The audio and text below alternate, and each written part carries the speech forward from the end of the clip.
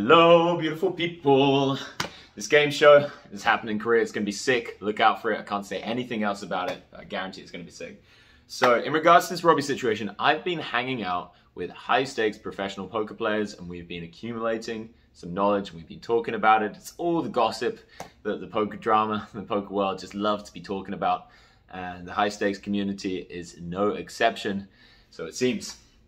So there's a lot of other people in Korea. If you've seen my social media, you'll see who some of them are. You'll see otherwise on other people's social media. I'm not sure if I'm allowed to say because there's so much discretion when it comes to the show, but it's publicly out there anyway, so whatever. I just want to say that it is really frustrating for a lot of these players, and me included, to see the poker community kind of just like going in waves and waves and waves about whether Robbi cheated or whether she didn't. And so many of the players that I'm speaking to, and these are like top tier players, are like 99% plus sure that it happens. And then you look on Twitter and most people are like, who fucking knows? And I think the difference is that a lot of these players have been cheated themselves. A lot of these players understand the mechanisms of how it works, and they also just have a good grasp of probabilistic thinking because that is what they've made millions of dollars doing. So I just really wanted to hammer home something that I've been speaking a little bit about. I've been flirting with the topic, and let's just get this straight. She cheated. If you disagree, whatever, I don't care, but share your opinion, I don't mind. But she cheated, in my opinion, is near 100%. How did it happen? Now, if she was told that she has the best hand or that she's going to win the hand, that leaves two potential outcomes. If you look at the tree, that's either that there's been some kind of electronic signal device to her, you know, the fucking yoga pants scrunched up and things like that. Could be her hip, who knows, probably is. Can't imagine you use a fucking big device that buzzes. Or they have some kind of signaling method where somebody else, either the dealer or somebody else at the table, has a device, maybe a smaller device, what people were suggesting, maybe a contact lens or something like that. I've actually been personally cheated where I'm pretty sure they're using contact lenses that worked with the RFID in a certain way to let them know when they were going to win the hand or lose the hand. I lost like 200k plus in that game, and I've been speaking to somebody here who's lost maybe like triple that at least in these kind of games with various different cheating devices. In my opinion, it is way more likely that they have some kind of signaling method to Robbi, and she isn't the one getting the direct message. And here's my argument. When I've looked at the footage, there have been too many anomalies. If I saw it by themselves and there wasn't like a jack four hand, I wouldn't be so suspicious. But with the jack four hand happening simultaneously, it's just fucking crazy. Now, first of all, there's a guy called Eric Pearson, and I know that people think that he's way too rich to cheat, but I guarantee if you think that that's how people think, if that's how cheaters think, you do not understand the world. If you look at the richest people in the world, goddamn, they're cheating you every day. They're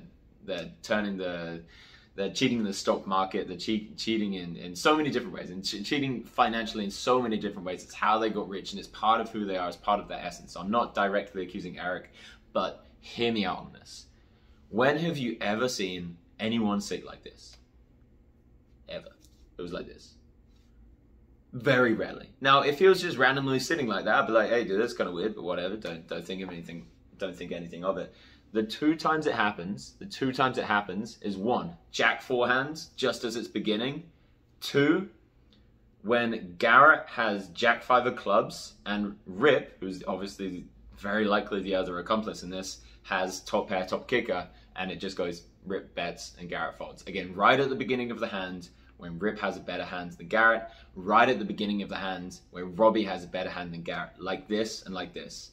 Now, another thing, and I really don't want to implicate somebody who's innocent, so again, don't just go after somebody, but I posted something on my Twitter being like, this is really suspicious, and it was a video of the dealer called Lauren. She is signaling as well in the exact same way. She's holding her cards. Robbi does this and says, I'm scratching my face because that's the shit I got, which is, again, another one finger scratch. She's been doing that a lot when she has a weak hand, so I think that's also part of the signaling thing. Again, you can't be sure about these things, but I've seen too many videos of her doing it again when she's got a weak hand. That would be my guess. A very, very strong guess, in fact. So Robbi does this. I'm scratching my face because that's the shit I got. She's sitting there with fucking Jack High being like, you guys sure? Yeah, I know this is meant to be the hand, but you sure? I've got fucking terrible hands. And then as soon as she says that, the dealer goes like this. Sorry, the dealer's holding the card. She goes like this, 2 fingers out like this. Let me see if I can get it like that. Does it for about 5 seconds, then puts it back.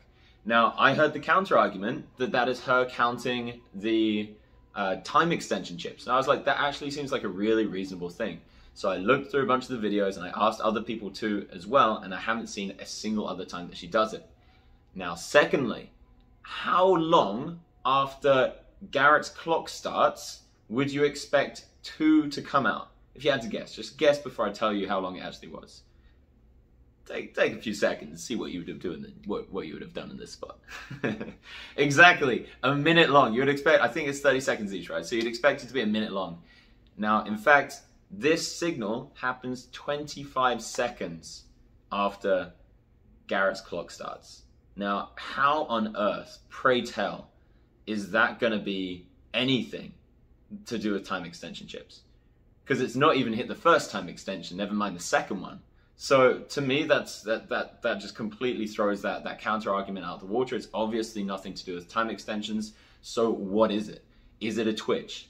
Well, fucking probably not, because that doesn't seem like an end. And when everything is very unlikely, when the fact that, you know, the deal is in on it is very unlikely, and the fact that, you know, it's a time extension is obviously extremely unlikely, and the fact that it's a twitch is very unlikely, suddenly you have to choose one unlikely scenario. It's how probabilities work.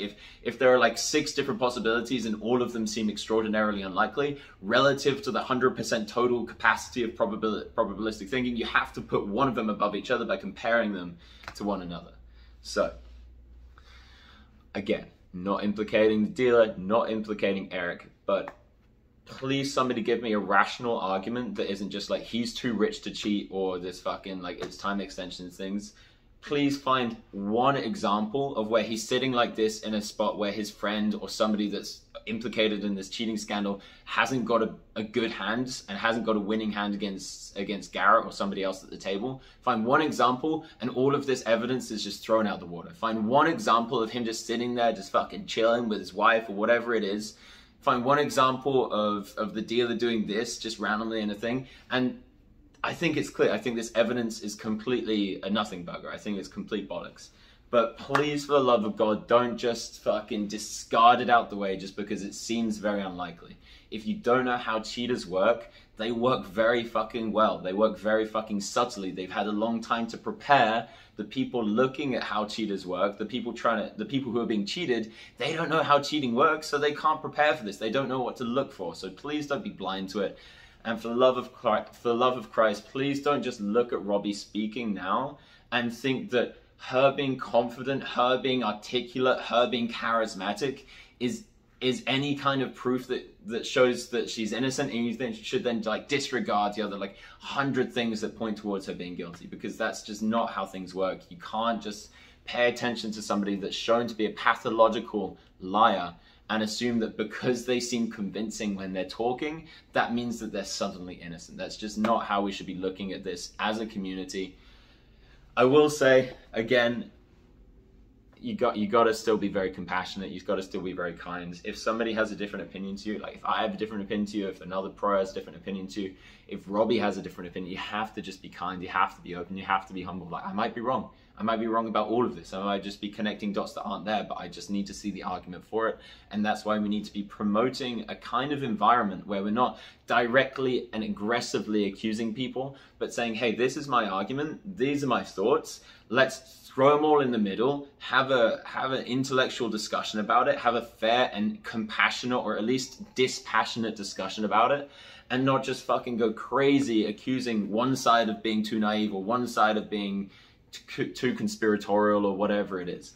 Let's try and be intelligent about this, because we know that there's tons of cheating happening in cash games. I know loads of people that got cheated, including myself, for much more money than this. So let's have intelligent conversations about it. Let's just put aside all the bullshittery, put aside all the tribalism. If you find yourself getting angry at people who disagree with you, take some time away from the situation. Meditate on it, think about it, go for a fucking walk, do whatever it is that you do to feel good. Fucking go watch your porn or whatever you want to do, you beautiful little freaks. I love you, whatever you have to do. but just don't get angry when people disagree with you, because it's just not worth it. It's just not how we come to good conclusions. It's not how you create a good environment. It's not how you create a good world. So please think about this. Please, if you have some time on your hands, and I know a lot of you do, go look through the other footage. My DMs are open. If you feel like there's some counter examples, some counter evidence of somebody sitting like this, of the dealer doing this, I will be very open about it. I'll be so open to listening. I want to be wrong on this one, because you know, I really don't want to be implicating somebody that isn't guilty. So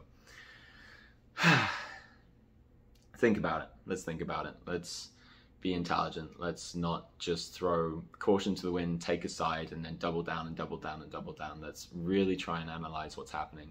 There's way too many anomalies to just completely shove out the way and tidy under the rug.